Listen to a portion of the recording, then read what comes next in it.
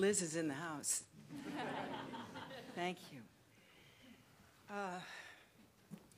Here we all are together to remember and to celebrate our extraordinary friend, Liz Swados. And I welcome all of you here and around the city and apparently around the globe. It's wonderful to be here at MaMa, where Liz did so much of her groundbreaking work. And it's also really fitting that Roz, in her love and wisdom, chose Valentine's Day. First of all, Liz had a dog named Valentine. But Liz, as we all know, was so full of love for Roz, for her family, for her friends, her musicians, singers, her students, her community, and for what she did as only she could. Her work was fierce and passionate and fearless. I especially experienced this the one time I got to work with Liz on the animated film of my depression, which must be the most generous, honest, charming document ever written about this subject. So vulnerable, so funny. In presenting herself at her lowest and most tender, she invites all of us to take off our armor. My husband, Jim Simpson, who ran The Flea, where we were graced by several productions of Liz, which I wish were all still running. They were so amazing. But he's unfortunately couldn't be here today, but wanted me to say this. If you looked at Liz, you'd know she was special. She carried herself with a brave, devil-may-care, counterculture kind of vibe. She was always ready for action. Her size was deceptive because this woman was a giant. She had prodigious musical gifts, a sharp visual sense, a sophisticated rhythmic sense. Her work always rocked, swung, or wailed. And she had a huge appetite for new artistic challenges. Liz never played it safe. In preparing a score, you'd hear an early workshop and fall in love with the melodies. Come back weeks later, they've all been replaced by new work.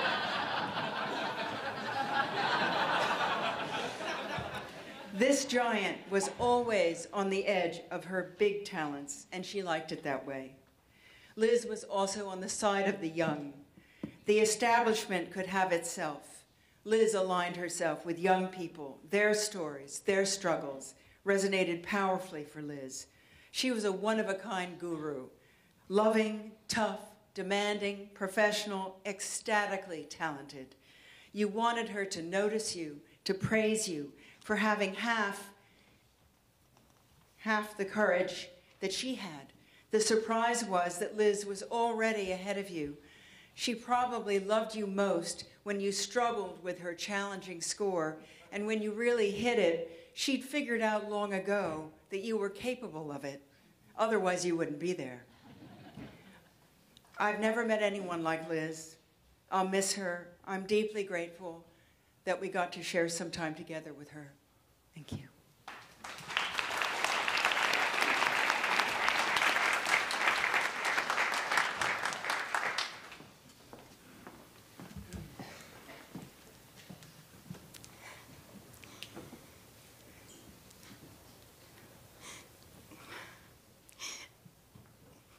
Liz and Roz are a part of my family, and I was lucky to be a part of theirs.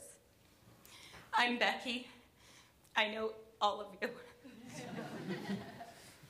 Thank you for being here, and thank you for supporting Roz and each other. Liz was known more for her music than her lyrics. She helped others find songs in their hearts, or matched her perfect score to their she matched her perfect score to brilliant words of others. If you're here, you know what a fantastic friend and listener Liz was. Yet she was very selective with how she would share her own words, and Liz had a lot to say. I'm going to share now one of her poems that reflects some of her humor and perspective on the everyday. But I encourage you to seek out her poetry, and you will learn more about Liz than you thought you knew. Luddite. I don't carry a cell phone. If it rings from the bottom of my Guatemalan bag, I'd reach in, up tween my wallet, my cards would fall out, and I would be in danger of losing my American Express. Or worse, my NYU identification card. They'd keep me out of Tisch. Or my keys would get tangled around my fingers. I keep them on a long, thick ribbon so I don't lose them. With my fingers entangled around the ribbon on which my keys are tied, I would be in danger of inadvertently yanking out the books I carry. Isabel Eberhardt biographies and essays. Ridiculous. Now I have to squat on the sidewalk. I look like a Tibetan monk taking a shit. What if there's a wind? The papers in my purse would fly. I would lose the order of the political review I'm creating with my students, if I'm allowed into Tisch without my ID. How can I direct a show if I don't know the order? The ink could become blurred, and the research I've done on the Triangle Shirtwaist Factory fire could rip into soggy shreds. And of course, the Groucho Marx finale to this mise-en-scene is that when I finally find the phone, it stops ringing. Of course, if I possessed an iPhone, I could see who called me and immediately return their call. However, I wouldn't be able to see the number without my glasses, which, as by now you've imagined, are buried somewhere in my Guatemalan bag. And once I begin to search for them, I am subject to repeat the whole cycle of events I've laid out for you.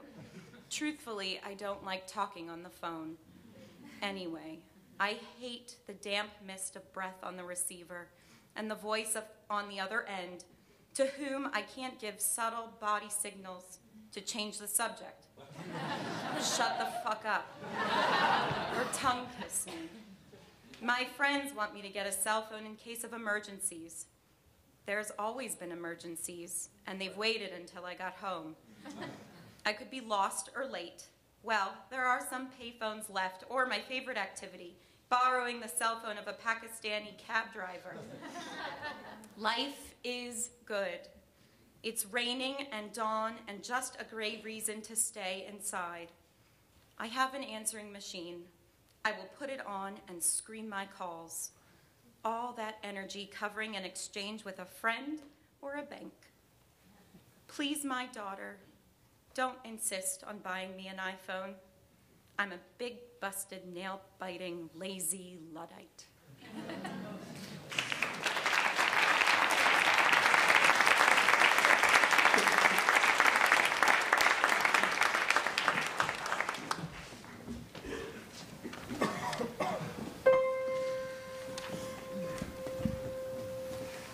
Behold, you are beautiful, my love. Behold, you are beautiful, your eyes are doves. Behold, you are beautiful, my beloved, truly lovely, truly lovely, truly lovely. Behold, you are beautiful, my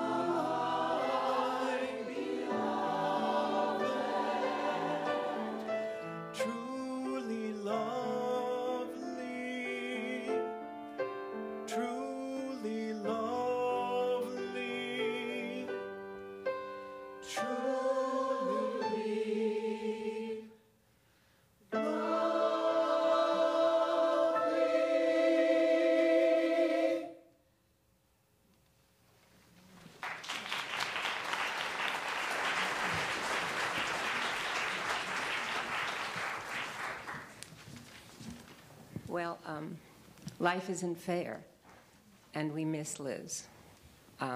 She's left so much, but there was so much left to be said. I didn't know Liz very well. I actually got pitched my depression by my psychiatrist. I don't know if that's an admission, but since you're all in the dark, you don't know me. I don't know you anyway. My psychiatrist gave me a book called My Depression. At first, I thought that this book was just because we matched, the book and me. But I saw Liz's name on it, and I said, you know, I thought maybe she had a part-time job at William Morris. I didn't know. Why, Marlene, this book? And she said, because I think you could do something with this. Anyway, so I took the book home, and I read it. And I shared it with my friend Sarah, I don't know, Bernstein, I don't know if she's here, somewhere in the dark. And we thought, what a great documentary, how great this would be animated, how important this would be, but we would have to meet Liz Swados. And so I got back to work and I looked up Liz, and Liz was a partner of the great tough lawyer, Roz Lichter. And I thought, Roz and Liz, Liz and Roz? But I grew to realize that that was the most beautiful love, and that Roz was the most perfect wife, and the dream that we would all have when things go askew, that this wonderful human being would be by our side. So thank you, Roz, for loving Liz so, and for staying so long, and making her always in those last moments feel that she was loved. That was so important. So now lightness. Okay, so now I adopted a dog. In the middle of working on my depression, I adopted a dog. My dog had died. I couldn't stand it. I adopted a dog. He came from Atlanta. He didn't have a name. He didn't have an ethnicity. But Liz felt he was Jewish. And she gave him this dreidel. And when I pulled it out of his mouth to come here, he didn't want to give it to me. But this dreidel puts him to bed at night. And it wakes me up sometimes in the middle of the night. I love you, Liz. Bogey loves you so much, and we miss you so. Too soon, so much. Thank you all. Bye-bye.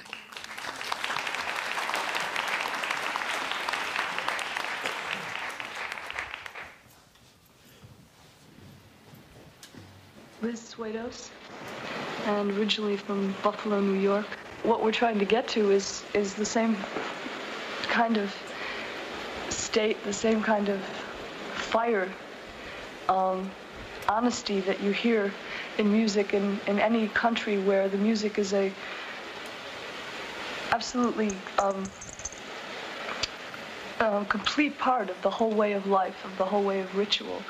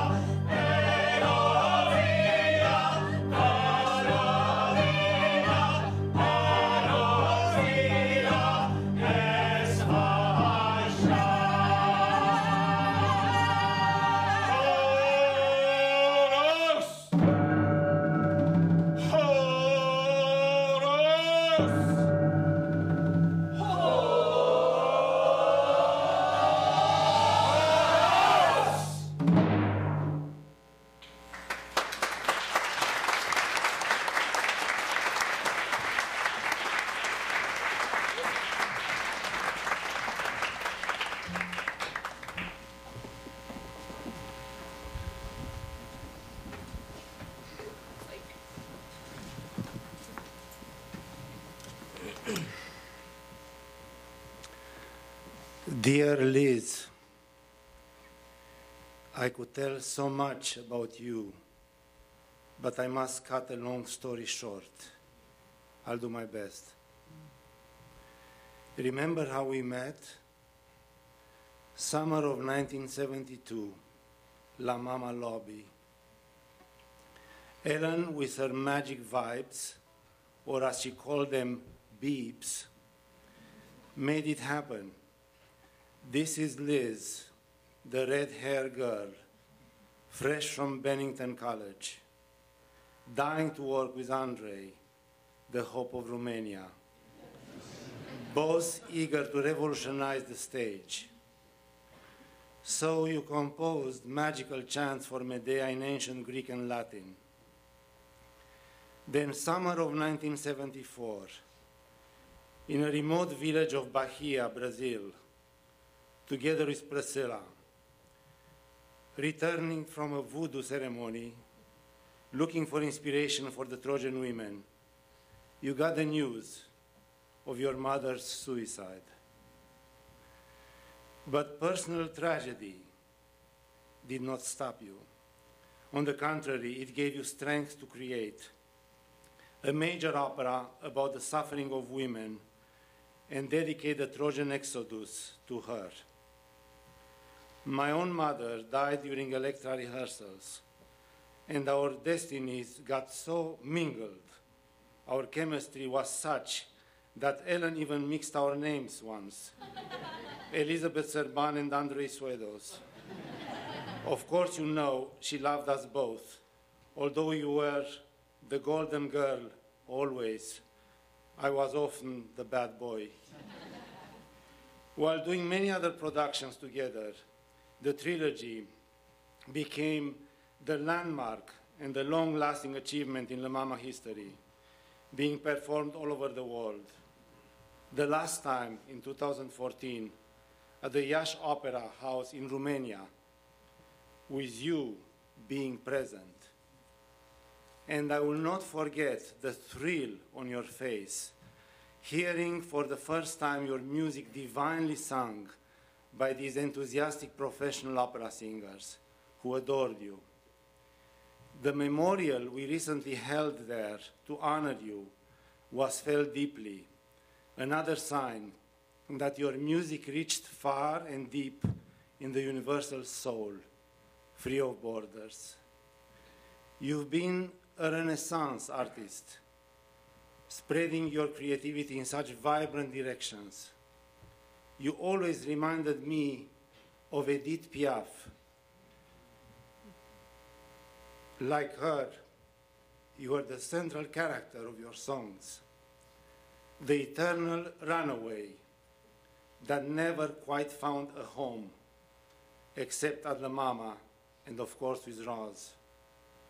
And like most true artists, you had no more an answer to saving the world than anybody else. Still, in spite of all odds, you kept the candle burning. Remorse, suffering, effort, hope. This was your process of search, your transcendence. And always with humor, with laughter, the refreshing antidote to pain. Liz, shall I tell you the truth? Ellen was unique. You were exceptional, or the other way around. I am sure you two have a happy reunion.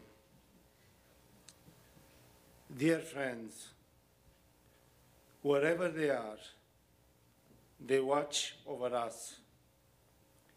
Our response is delivered in one word: gratitude. Suggestion: a MaMa theater should now be named Liz Swados.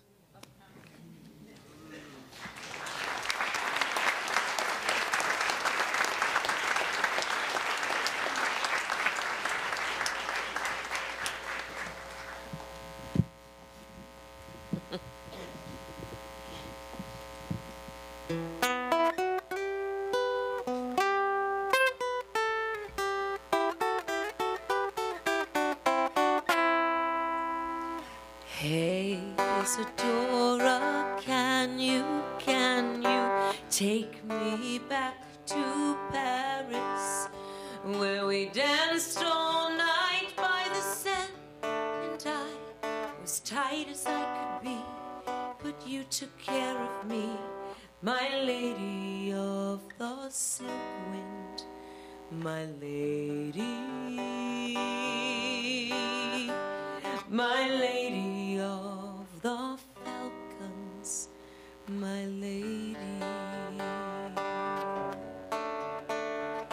Hey, Isadora, would you lead me out of Russia?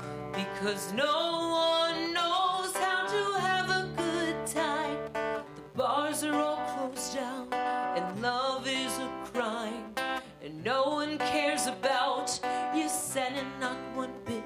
Please dance above the ocean, please take care of it, my lady of the coral and the silk sea.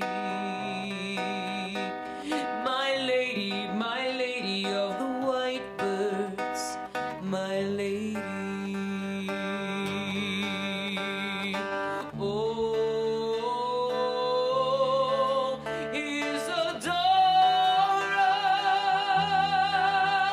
you know I'll always love you, not governments, no gods are above you. Such is my love for you, my lady full of silks and of sighs, my lady full of laughs and goodbyes, my lady of poems and handkerchiefs, my lady of freedom, my beautiful lady.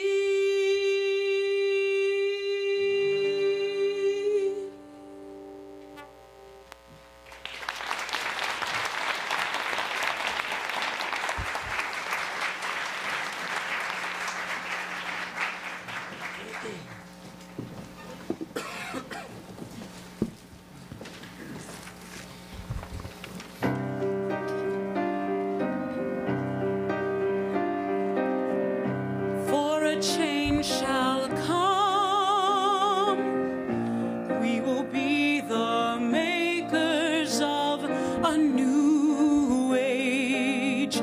For a change shall come,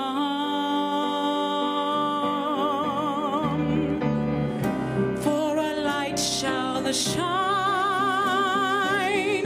We will be the carriers of a new fire, for a light shall shine,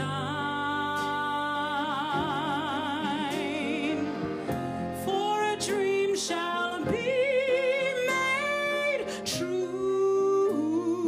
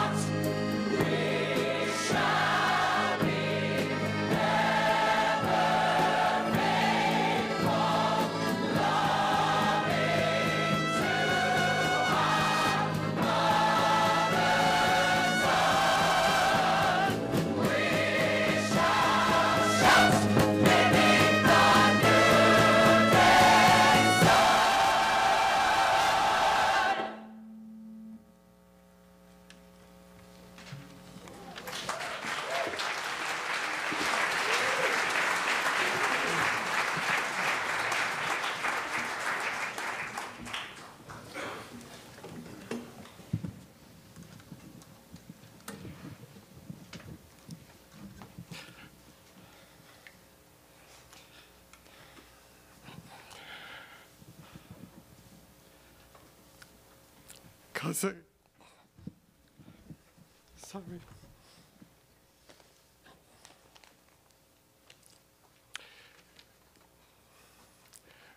Lizzie was the youngest of the 10 of us on her mom's side. We all lived in Buffalo and grew up together.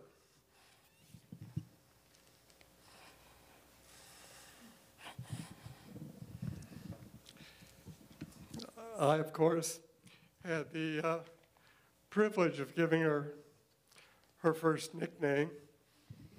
I looked at her and I said, this was when she was a little older and she was a biter. I said, hello, Elizabeth. She did not like that. I would go into her house and I would say, hi, bite. The bite would attack me. There was only one way to get her off, and that was, of course, to tickle her. And we were soon separated and went on our ways. Now, we always celebrated the major holidays together, including among them Passover. And of course, as soon as she was big enough, it was great to have her take over saying the 4 questions. But there were 3 older cousins, myself, her brother Lincoln, and Brian. And Liz became our secret weapon. We would find the Afikoman, bring it to Uncle Rocky. Uncle Rocky would offer us a dime. We would pull out our secret weapon. She was short, she was cute, she had the most wonderful smile.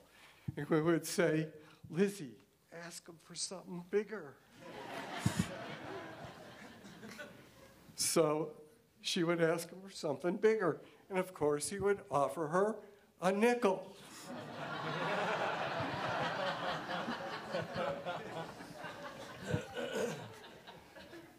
So we said, Lizzie, a little bigger than that. And she would go up, and she eventually got him to a quarter. Really a great negotiator. She was terrific. In our family, if you couldn't drive, you had to ride a bike. And Cousin Bruce had this 18-inch wide bike driven by a belt, no brakes.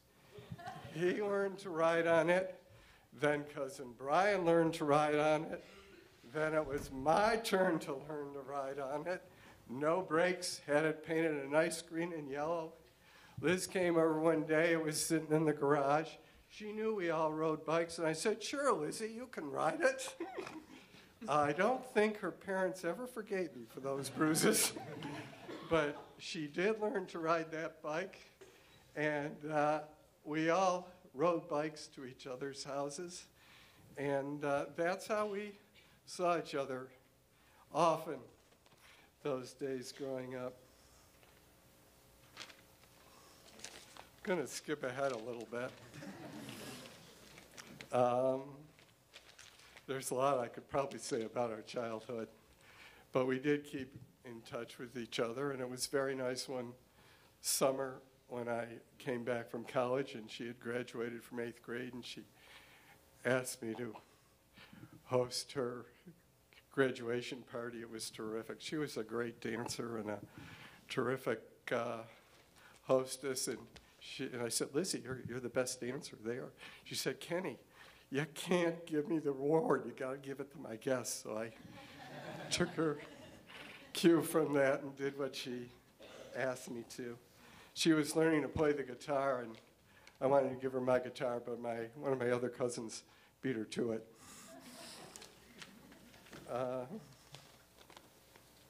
Much later, when we were both young professionals, I met her in New York City, and she listened to me give an argument before the Second Circuit Court of Appeals, and we discussed the case afterwards. I know RJ's listening to me. RJ, I think that was the appeal of the case where I took you in to hear my closing arguments. Boy, if you ever want to get criticized, bring teenagers in to listen to you. And then she took me to her TV studio, and where a television production of the Trojan Women was being performed, and showed me what it was all about and everything. And this poor actress was having such a hard time with the introduction, and at a break, I just commiserated with her a little bit about the difficulty of the script. Later on, we were leaving the studio, and Lizzie started to laugh. And she looked at me and she said, "Do you know what you did?" And I said, "No." And she said, "You know the person you commiserated with?" I said, "Yeah." It was really a toughly written script to read. She said, "She wrote that."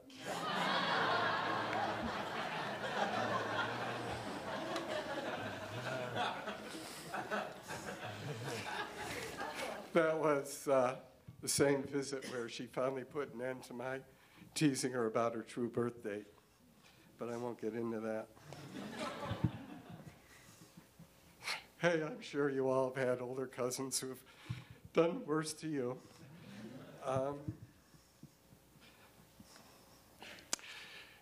Facebook, one of her colleagues at the Buffalo Seminary posted a poem that was in her yearbook. The students were allowed to select the poetry, and it reads, "I've been awarded with many medals. I got a springtime for being a little girl many years ago. I've been chosen for the honor of being the interpreter of the gold of the morning sun. Ask the wind, for he has seen me grow since the days he carried me around on his shoulders. Ask the willow tree in my uncle's backyard, for he has seen me in the prime of my life before." And the poem is signed J. Daisy. Lizzie, I think you wrote that poem. I know that willow tree. I looked at it almost every day for most of my life in Buffalo. J. Daisy, I think that's a combination of Jay Gatsby and Daisy Buchanan. And I miss you very much.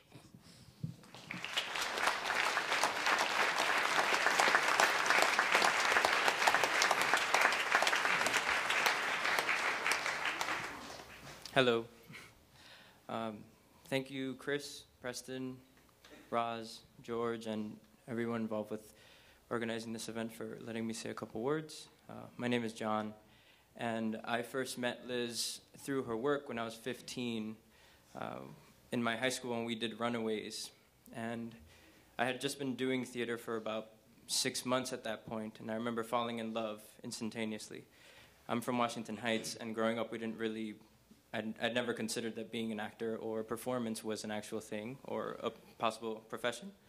And I struggled to figure out if I even had a place in the theater. And after doing Runaways, I thought I did, because I was playing a character that was very much like me and coming from the place where I was coming from.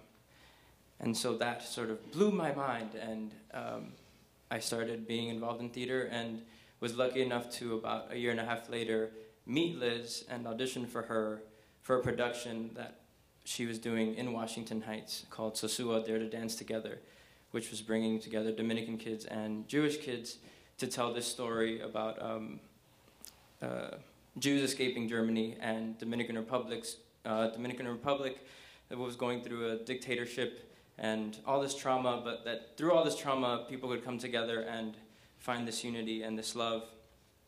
And in the story we did, and also in the production we did, from there, I learned so much about Liz and so much about theater and so much about myself just through her ability to see through me and see what I was capable of and see what all the kids were capable of in that production. We were all coming from all these different schools, private schools and public schools, and some kids who weren't even going to school anymore. And somehow she instilled in us that we were greater than even what we thought was possible, even when we didn't know it or couldn't show it. At rehearsal, she would pick on us to create something, even if we'd never created anything at all. That's really where our relationship started, and then I ended up going to NYU, where I continued to work with her and a lot of people in this room and a lot of people behind me. I can't help but think of love and community when I think of Liz, because, I mean, look at where we are. From many, many years ago, she was here on this very stage doing stuff, and look at where we are now. Everybody coming from all these different communities to come together. And nothing was greater than the NYU community that facilitated all of these experiences. And the theater director who introduced me to theater from the beginning was also Liz's assistant when he was at NYU. And that I was up here singing with the Great Jones Company, which she helped found. And I feel very honored to be a part of that community and this community and the NYU community. And I was asked to read a letter from Mary Schmidt-Campbell, who was the dean of NYU when I was there. So I'll read that now. Dear colleagues, I am so sorry for your loss. Liz had a talent for spotting what was golden in her students. The NYU reality show was a perfect example of that. Every year, she would audition and watch intently for that something, that distinctive glimmer, a glow that beckoned and spoke to her. She saw her work as burnishing and making visible that golden talent that nestled inside of her gifted actors. She once told me that when she auditioned a large number of talented young people, she was looking for a connection between herself and them, a connection that allowed her to build a creative partnership. On stage, the fruits of that partnership were abundantly evident, not only between Liz and her actors, but among the actors themselves and with the audience. Trust was at the heart of all her collaborations. Her actors trusted her with the truth. They trusted her with their bold experimentation. They trusted the private process of developing the reality show, and they trusted the public staging of the end product, which is why we, in the audience, experienced the show as honest, authentic, and alive. Liz liked to write me every few weeks to keep me apprised of her astonishingly full slate of creative projects: music, theater, dance, spoken word. I don't know how she managed it all. We'd make a date for breakfast or lunch about once a month. On one of those occasions, breakfast at NoHo Star, Liz's kindness was in full display. We were chatting away when I reached up and touched my ear, realizing that, to my horror, I had walked out that morning with mismatched earrings. What was for me a fashion disaster, for Liz was probably a style statement. Nonetheless, good sport that she was, she helped me find a substitute pair of earrings that morning from one of the Broadway street merchants. Having retired from NYU and having moved from New York, I already missed her. Roz, you have my condolences and sympathy. Liz was one of a kind, someone who could lure the best from all of us, and a necessary presence in the lives that she touched. Now the world will miss her as well. With sorrow, Mary Schmidt-Campbell. Thank you for everything, and I just want to close with, as I think about Liz so much now these days, as we all do, something that my theater director always told us was that when you create sound in the room, physics just allows that the waves keep repelling off the walls. And I constantly think about how many rooms I walk into that Liz was in, and that for somebody who created such loud sounds, it's also in her silence that we find so much strength. And so I urge you to just sit in silence sometimes and see if you can hear her sounds in whichever room you find yourself in. Thank you.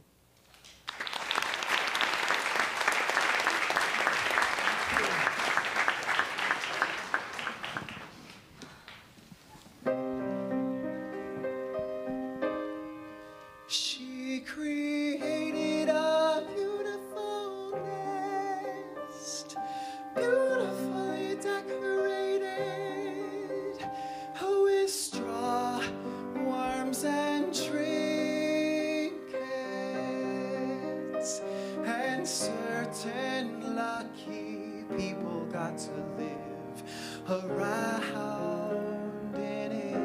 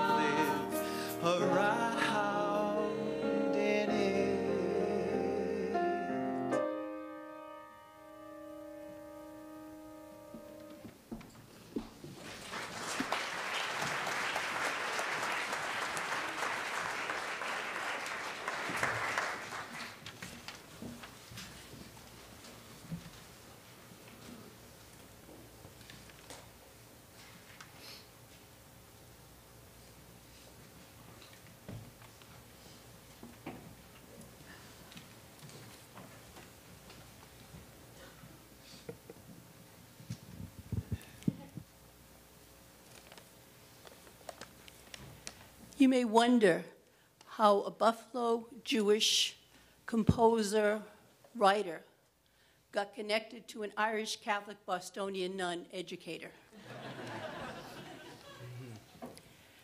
We were both changed and could not and got stuck with a date in history. December 2nd, 1980 was the death of 4 American church women in El Salvador: Maura Clark, Ida Ford, Dorothy Kazel, and Jean Donovan. They were raped and murdered for their crime of being with the poor. Neither one of us could let it go. I began the Maura Clark Ida Ford Women's Education Center in Bushwick. And while I was there, someone invited me and Mary Dowd, the co-director, to go to BAM to see this musical. It was called Missionaries, the story of the 4 women and Oscar Romero. So for the 5th anniversary of the center, I called Liz and say, Liz, would you like to put something on for us? Maybe I could come over and talk to you. So she said, sure. And you know how Les Mis became a choral presentation? That's what Liz did with Missionaries. And we put it on then, and then we put it on a few more times in the city. And it got excellent reviews. She started calling me one of her producers. A few years later, I went back to Liz and said, Liz, could you write something about the center for the 10th anniversary? So she came over and met with the women at the center and myself and put together a piece called 10 Years of Hope. There are 2 songs there that are important. One, she wrote a song about the 2 Marys, me and Mary Dowd, which is fun to have a song written about oneself. The second was she sat down and we talked about this room that was very important at the center. Many things happened there. In the midst of the conversation, I said to her, we had a perfect view of the city on 9/11. So she took that, and in the middle of the song, she put down, they saw the towers from this room.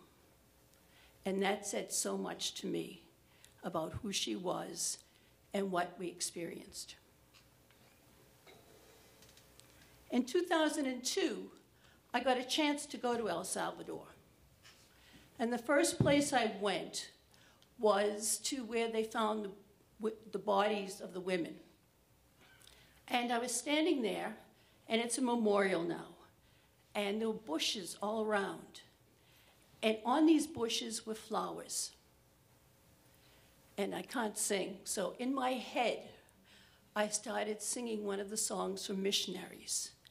And flowers will grow, and flowers will grow. And that, I believe, is our legacy from Liz, to make sure flowers grow and they bloom. And we notice all the beauty in this world in the midst of that which is not beautiful. So now I'd like to introduce Missionaries. Thank you.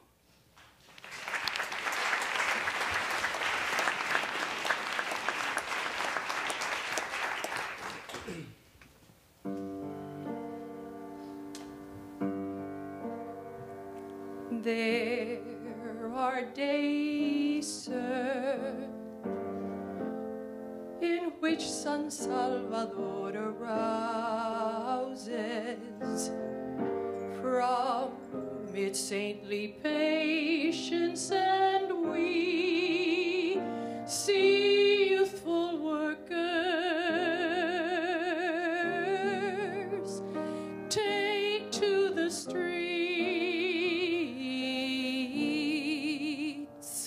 to chant their anger, to leave their protests painted in blood on the pavement, to shout their songs, their poems, their dreams. It is then, sir, that the enemies of ruthless children walk silently, shadowed by the moonlight, and rap on the doors of angels and take them away, bound to dig a grave where flowers will grow, where flowers grow. Their poems, poems, their dreams. It is then, sir,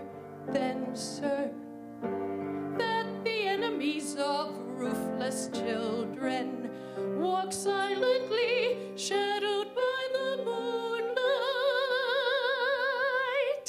and rap on the doors of angels and take them away, bound to dig a grave where flowers will grow, where flowers will grow, where flowers grow. Oh.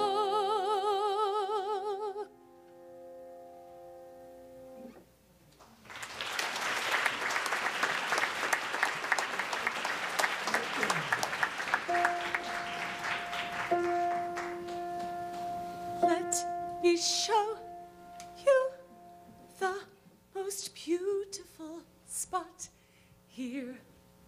The Izalco volcano is a highlight with a very narrow, windy road. And it is so beautiful when you get to the top. The flowers, I can't get enough of their beauty. I would like to try to get up close to catch their magic. Salvador is such a beautiful country.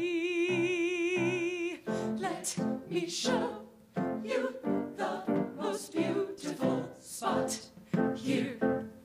The Izalco volcano is a highlight with a very narrow, windy road. And it is so beautiful when you get to the top.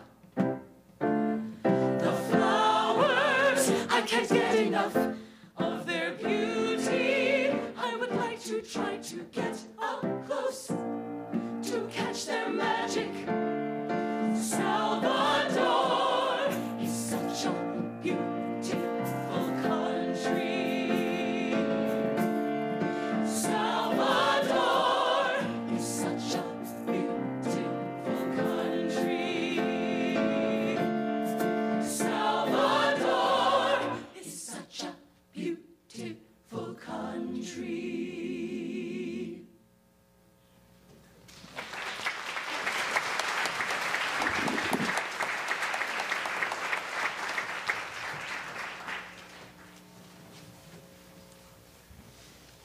Good afternoon. I'm Judith Ginsburg, Liz's friend and literary executor. I'm not a writer, a singer, or a dancer, or an actress, although I wish I were.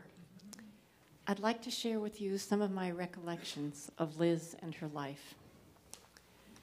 Liz struggled and triumphed for 64 and 11/12 months, dying exactly 1 month before her 65th birthday.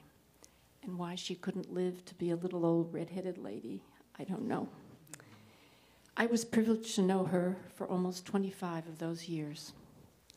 I met her when she asked me to support her creation of a musical performance piece that became The Hating Pot, an unforgettable work of theater. Its cast was a talented, multiracial, and multi-religious group of New York City high school students. In song and dance, they explored hatred, prejudice, and acceptance. The Hating Pot toured schools in New York, Chicago, and LA, and became a terrific video that was shown on PBS with support from Steven Spielberg's Righteous Persons Foundation and the Revson Foundation, among others. My very own high school in Mamaroneck, New York, shows it annually on its Diversity Day. And so we became friends and met very frequently over the years at the City Bakery and the Union Square Market. We shared our secrets. Liz was a tomb, as they say, and so am I, so I can't tell you very much. We spontaneously gave each other numerous material gifts, necklaces and bracelets, yellow nail polish, and a rattle made of animal nails from Peru. That was me to Liz. A fabulous brown and orange scarf, Liz to me, and a giant wooden giraffe that Liz surprised me with in my office one day and declared that I needed it. I attended her shows and loved them, of course. I wish the reality show had been around when I was a college freshman. I understood her interest in outsiders and seekers, missionaries, the nomad, Caspar Hauser.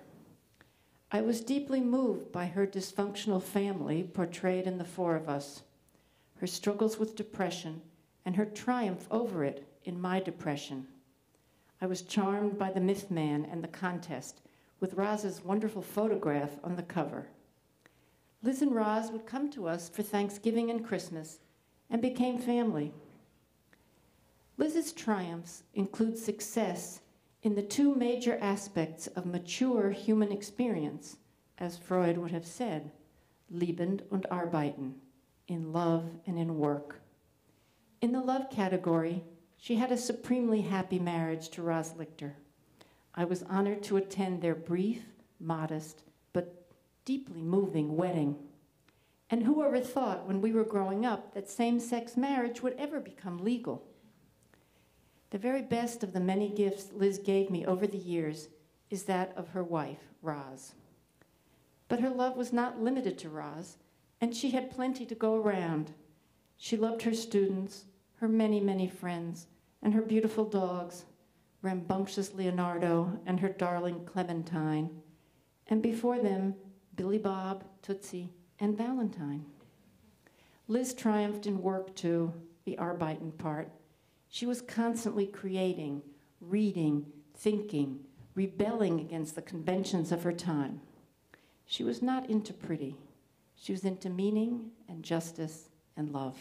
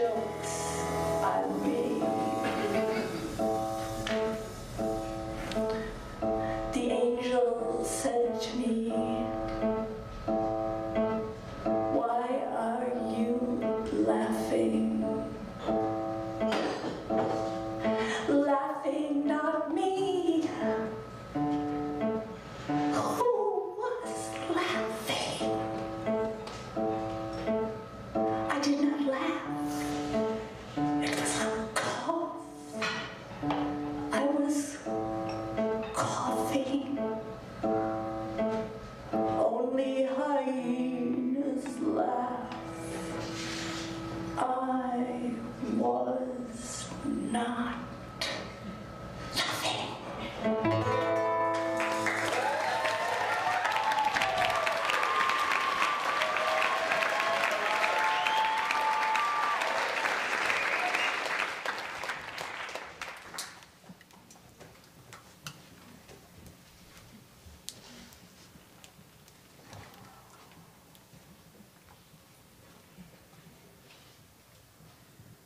Good afternoon. I'm Gary Trudeau, and Liz was my collaborator and friend. After a lifetime of coloring outside the lines, if any child of God should be allowed to break the rules and attend her own memorial, it should be Liz. She would certainly make the most of it, darting about in red sneakers, reblocking everything, exhorting, cajoling, inspiring, annoying, adding bird calls, knocking each of us out of our comfort zones into versions of ourself we didn't know existed. Then she'd tweak the lighting, the seating, and most likely the script, rearranging the words I'm delivering right now, which she would then set to music on the spot and order me to sing, which I can't, but Liz would insist I could, so I would somehow, and we'd all be amazed. Liz was a change agent.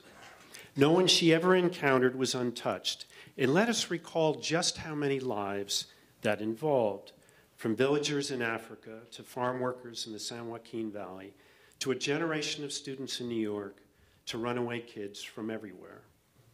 And her message to all of them was mostly this: you are not alone. You are part of a community. The burdens of life can be shared. And if you are open and generous to those around you, together you are stronger. And together you will find what you can do and combine it with what others can do. And what a beautiful, joyful noise we shall make. Experience teaches us there are no charm lives, but I do think there are lives, a few, that are magical. There are a special few who can reach out and touch the many, creating wonder and delight and mystery and mayhem all at the same time. For 40 years, people emerged from Liz's theatricals and novels and poems as if exiting dreams, shaking their heads and asking themselves, how did she do that? Because she was so prolific, it's tempting to believe it was easy, that she lived in a state of flow, but that overlooks her astonishing work ethic. Liz knew just how much dissonance is encountered on the way to a resonant piece of art. Yet no one embraced the rigors of craft more ardently, and no one faced adversity and loss, of which she had more than her fair share, with more courage and grace. And she had a lot more to give. She worked right up to the end. Brilliance interrupted. How we'll miss it, Lizzie, and you.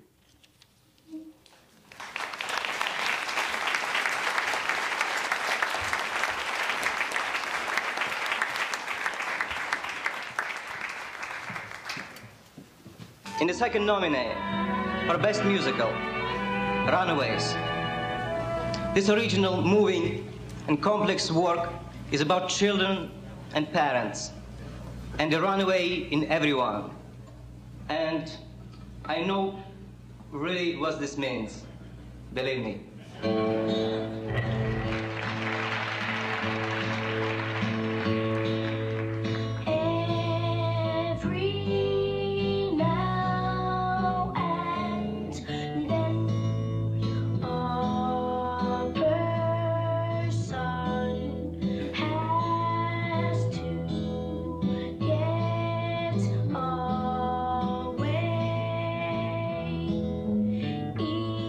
Even from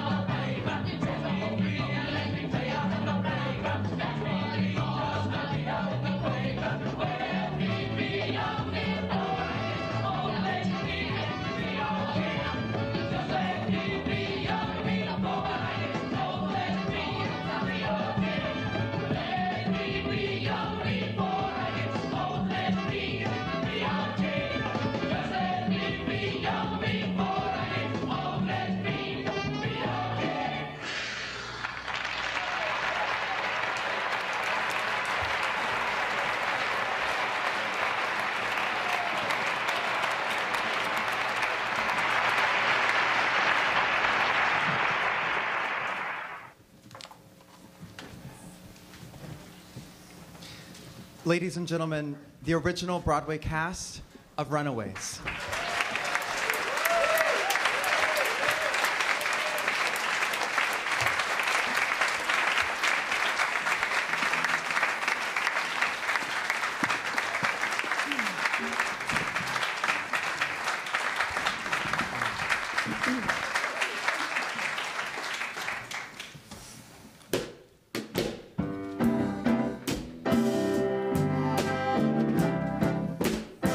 Sitting on the roof, watching the sun go down. Hey, people and buses and taxis don't know what I'm thinking and worrying around. But in my own way, I'll soon find comfort in the lonesome of the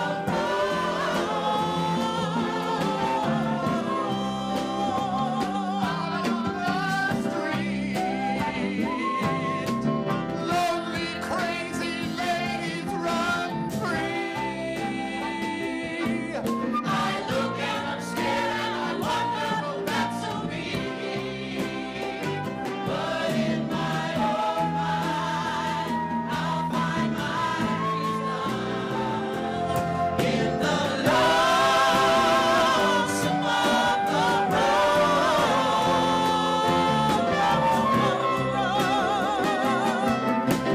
Take away the words, the songs, and all the things I had before. Take away the city's pain and all the lies that I've ignored. Give me a way to survive and I'll fight for my life. After all, I'm just starting now, and I've still got a while.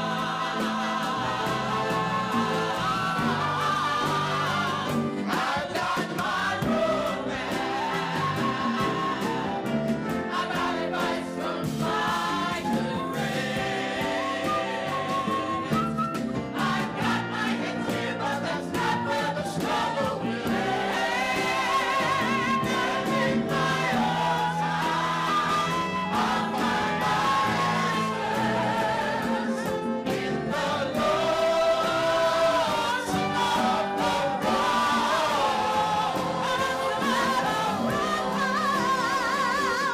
In the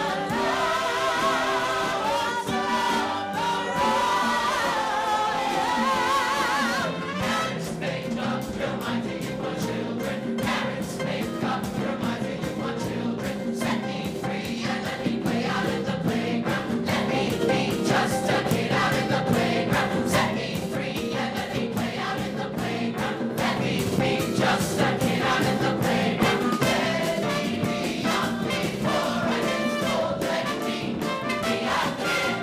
Just let me be young before I get old. Let me be a kid. Just let me be young. That's what I am. Young. Oh, let me be young. That's what I am. Young. Oh, let me be young. That's what I am. Young. Oh, let me be young. That's what I am. Young. Let me be a kid.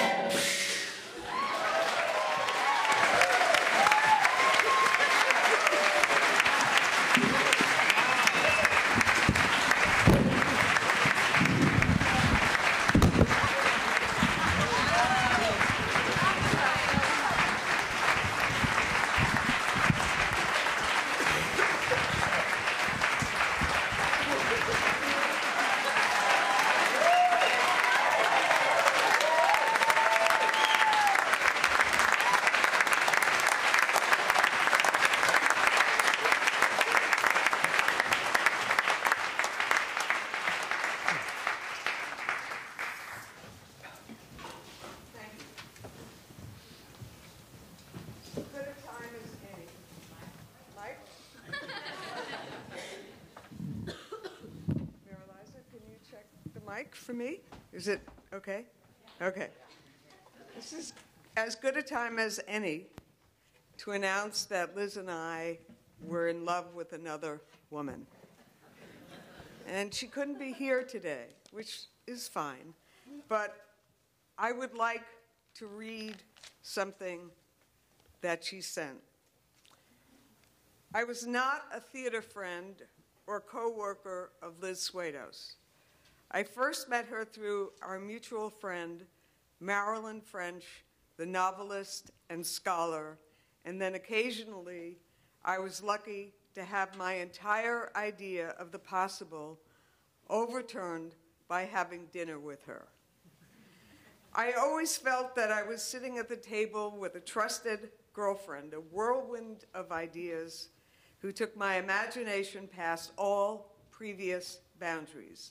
A wood sprite who is some timeless and mysterious force of nature, and a very practical organizer who was trying to get her next project done. Since her ideas had no precedent and were somewhere between street theater, opera, a consciousness-raising group, and a homeless shelter, not to mention books of words and images for children and grown-ups, including one that made depression undepressing.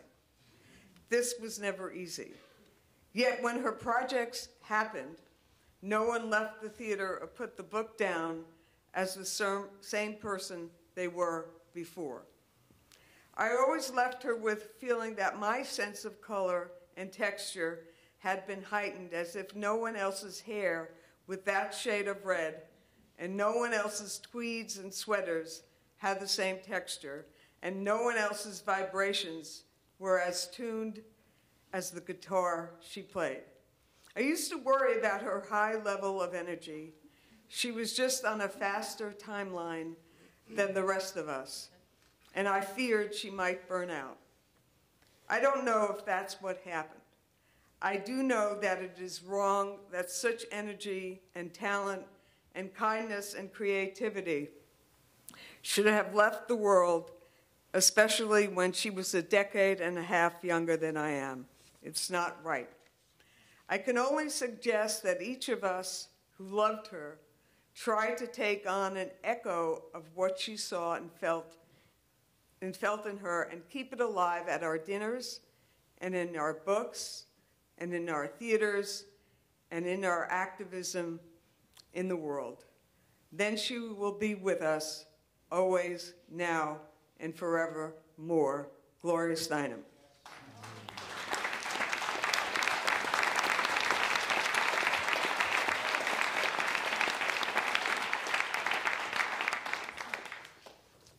It was an unrequited love.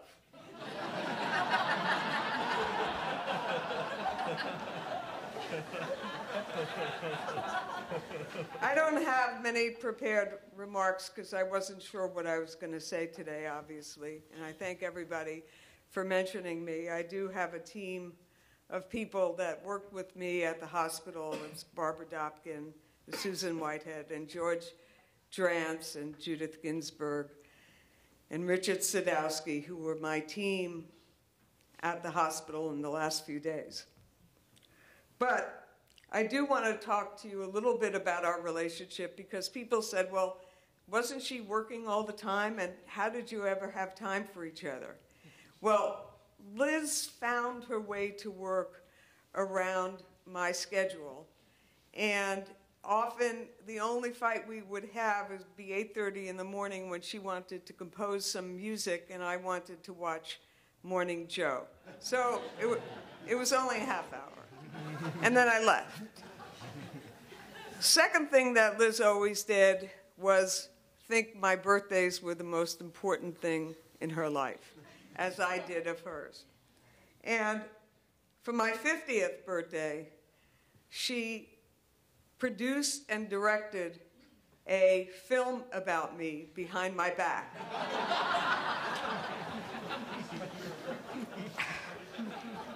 And it was called Das Raz.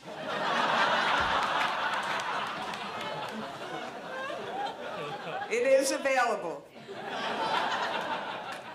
And Das Raz had all my family, all my friends, and since I was named after Rosalind Russell, there were illegal use of clips of Rosalind Russell in Her Girl Friday.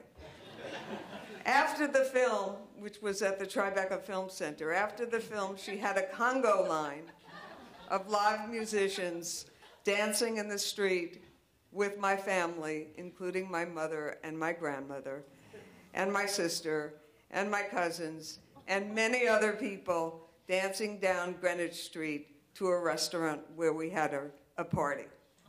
For my 52nd birthday, because she was nervous that I thought I was getting old, she bought me a motorcycle.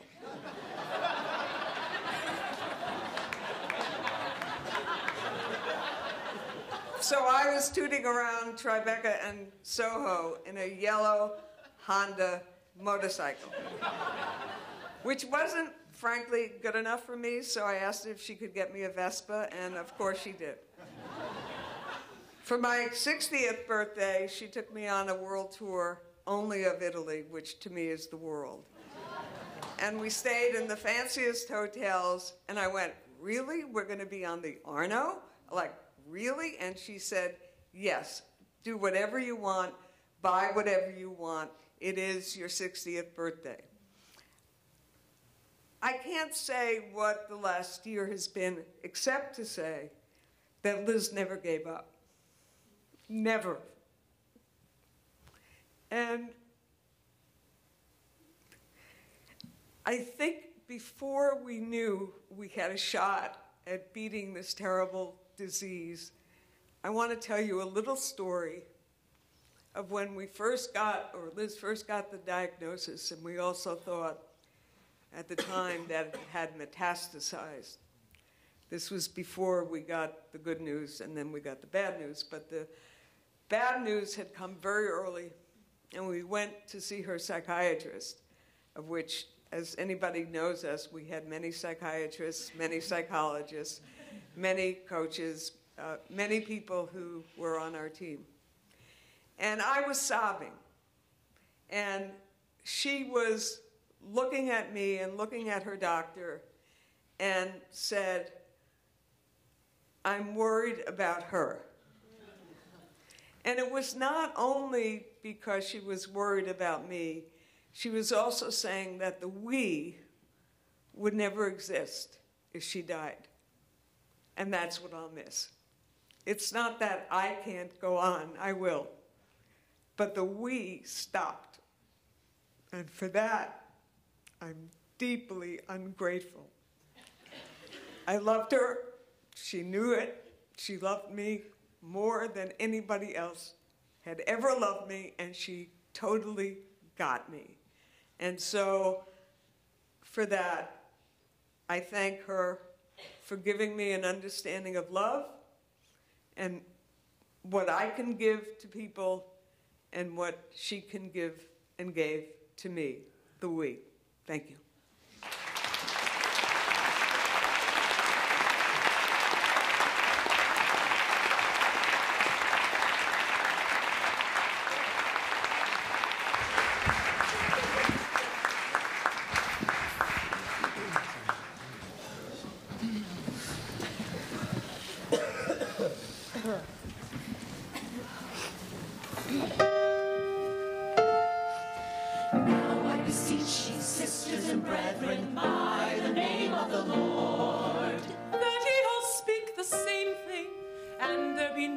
Divisions among you, but that ye be perfectly joined together in the same mind and in the same judgment.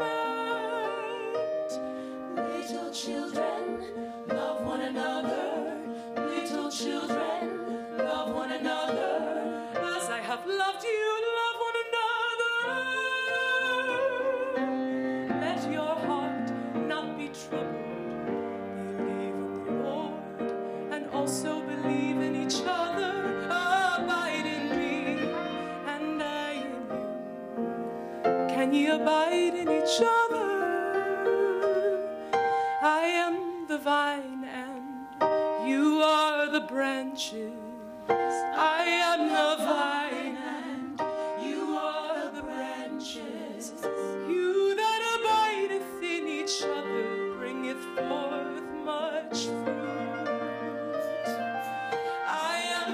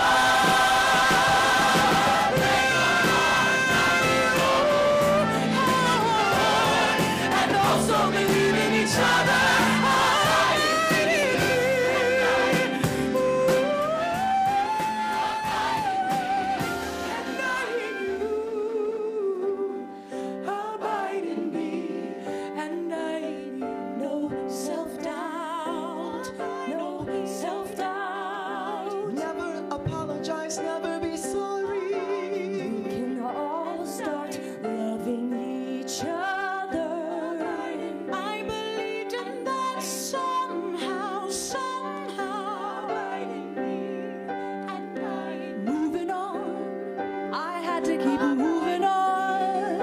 And no, no, you go do your job.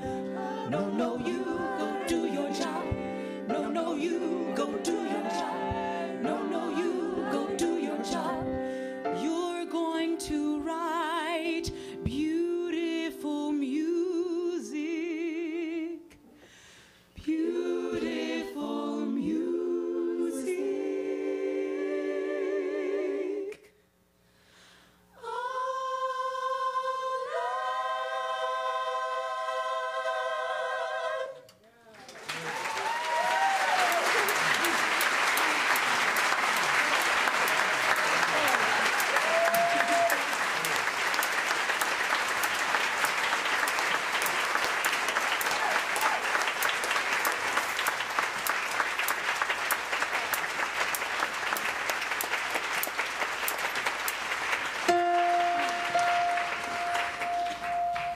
For he shall give his angels charge over thee. For he shall give them charge to keep thee in all thy ways. To keep thee in all thy ways. All thy ways, keep thee in all thy ways. They shall bear thee up in thy hands. They shall bear up in thy hands. In thy hands, bear up in thy hands. Because he has set his love upon thee. Because he set his love upon thee.